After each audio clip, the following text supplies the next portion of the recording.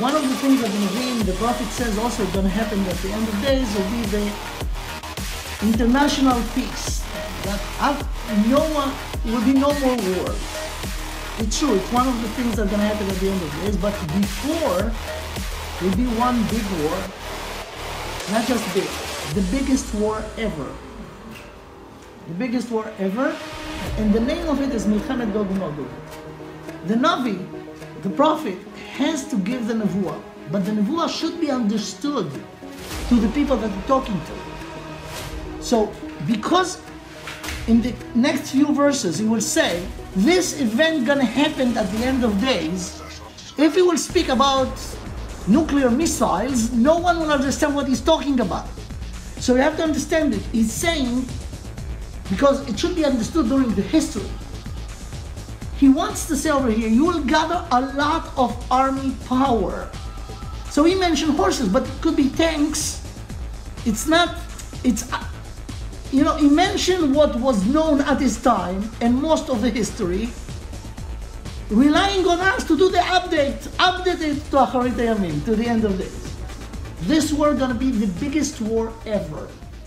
This one will be the only one that you really could say on it that it is a world war.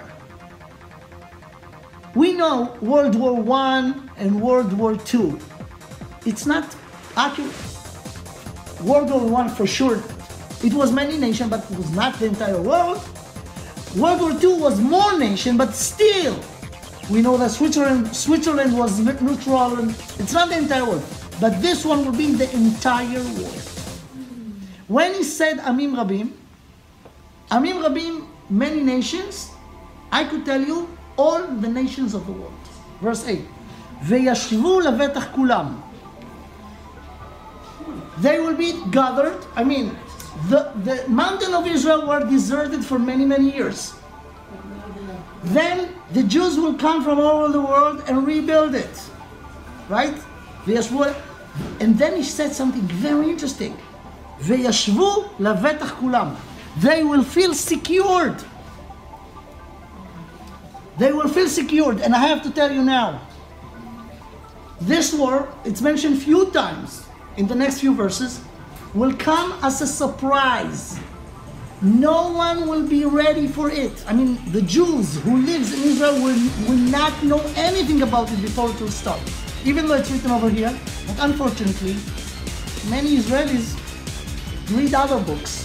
Yeah, okay, it's very close to what is it. Storm is something that comes very rapidly, very quick, and do a lot of damage. Okay? It will come like a storm,